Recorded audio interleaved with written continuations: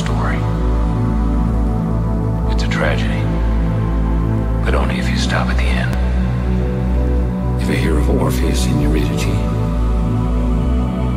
They were a couple very in love, until one day Eurydice died. That's a horrible story. I'm not in the middle yet. Orpheus descended to hell, begged the devil to release her until